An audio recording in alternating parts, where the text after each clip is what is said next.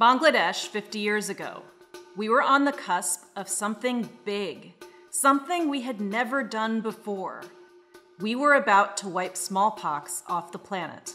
It's one of humanity's greatest triumphs, one public health has yet to repeat. I'm Dr. Céline Gounder. I'm a physician and epidemiologist.